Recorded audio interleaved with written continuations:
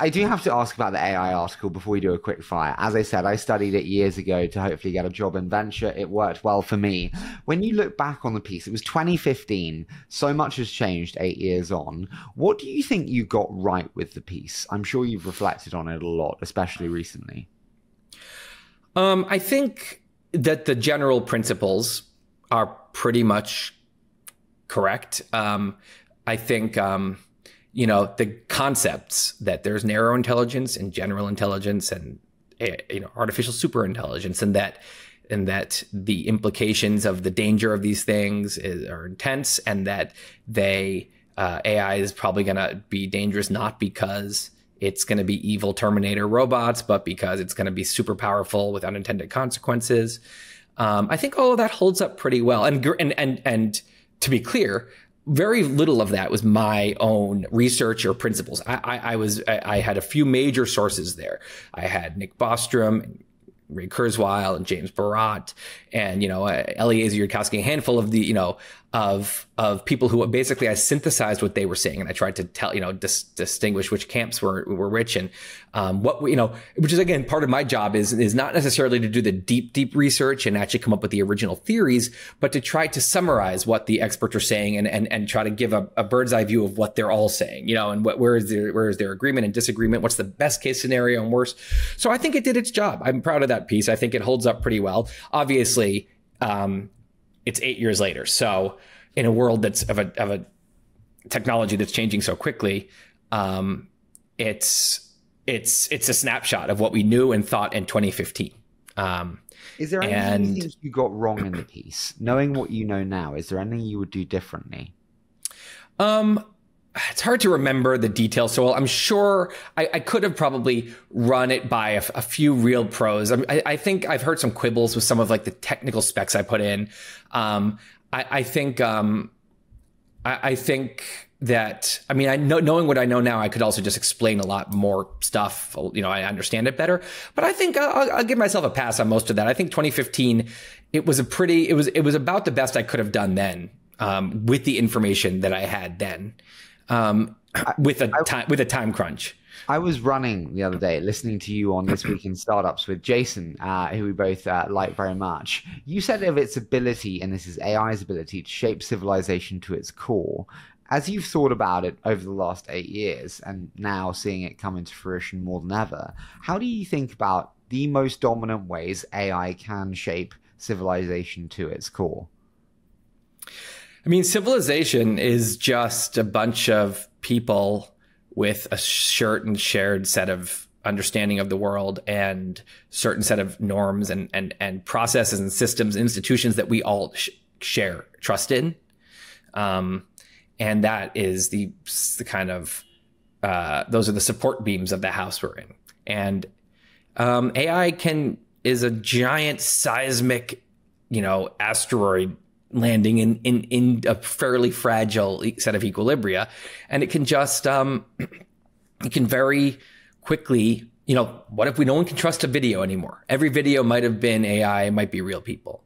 No one knows, you're seeing a tweet, you're listening to a podcast or a talking head on Zoom on a TV interview, and you have no idea if that's a real person or not.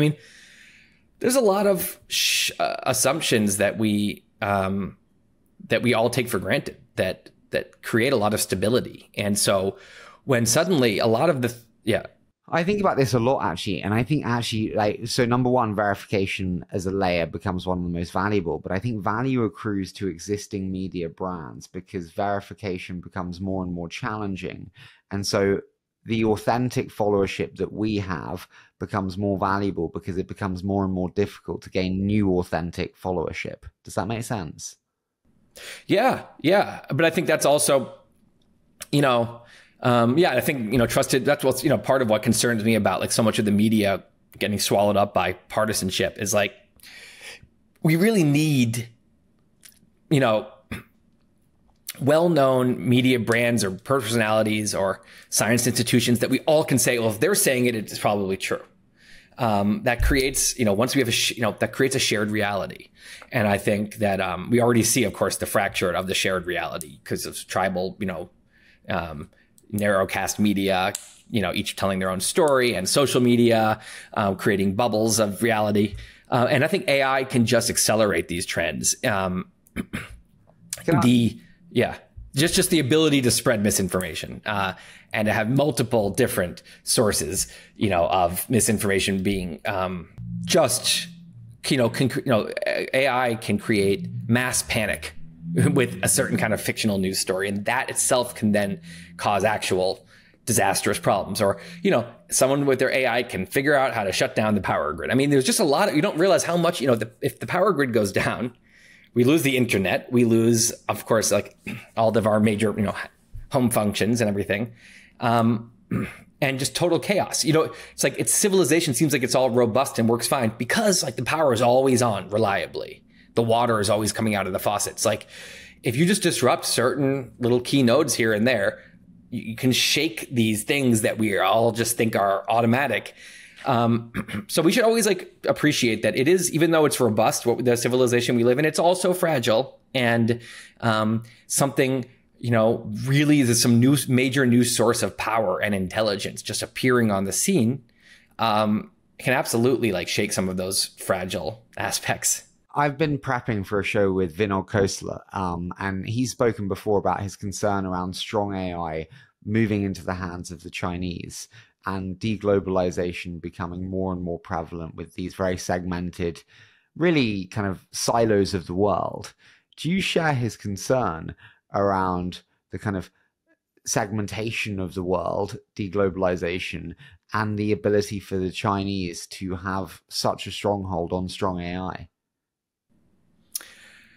Yeah, I mean, as an American who's used to feeling like America is the most powerful country in most ways, so you get really spoiled by that, where you just kind of think we're safe because we have better technology, and we have bigger economy and a bigger military, and that's, and no one has the right to feel that way. Americans are very fortunate to have grown up like in a place where you just feel like, no other country could like come in here and really do damage here because we're America, So yeah, I think all Americans should, if they're used to that, they should stop getting used to that and think like, it's maybe not going to be so stable and simple as it has been. But as far as like the bigger picture on like, like the effect of technology on geopolitics, I haven't done enough deep dive to really have a strong opinion in there that I'm not basically just regurgitating from some smart friend of mine. Well, you'd be a true VC if you were able to do that. Yeah. Then I would tell you your fund should be raised today. I do have one final one for a quick fire, and it's just, given the breadth of your research and work and looking ahead, are you optimistic about the future for human civilization, or does climate change, levels of debt, dangers of AI overcome that optimism? Yeah, it's interesting. When it comes to stuff like climate change, those problems I feel optimistic about, because I'm like, I think that AI, if things go well, I think we're going to have so many answers in the near future. I think we're going to solve so many problems that seem really hard to us right now.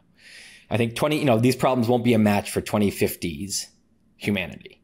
I'm incredibly optimistic about what could happen with health and human lifespan and, just biotech and things like that. So things that had stressed me out, like the problems we currently have, I feel very like optimistic about.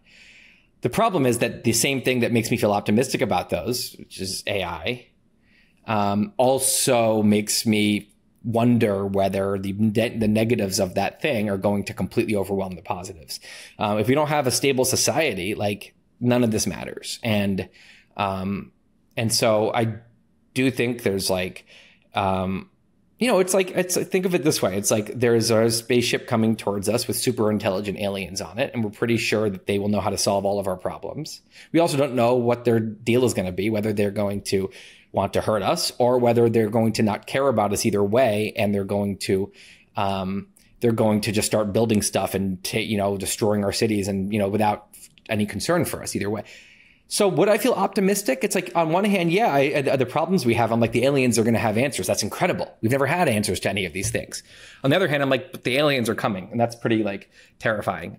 So yeah, I think it's like, I think the rational person in me would be like, no, I feel more pessimistic than optimistic. But I also am just kind of an optimistic person. I think a lot of times what these answers come down to is, what do you tend to be optimistic or pessimistic? And if you do, one, you tend to be that here. So deep down, I still kind of feel like if I went in a time machine and got out in 2080, I'd be entering an amazing world, not a horrible dystopia.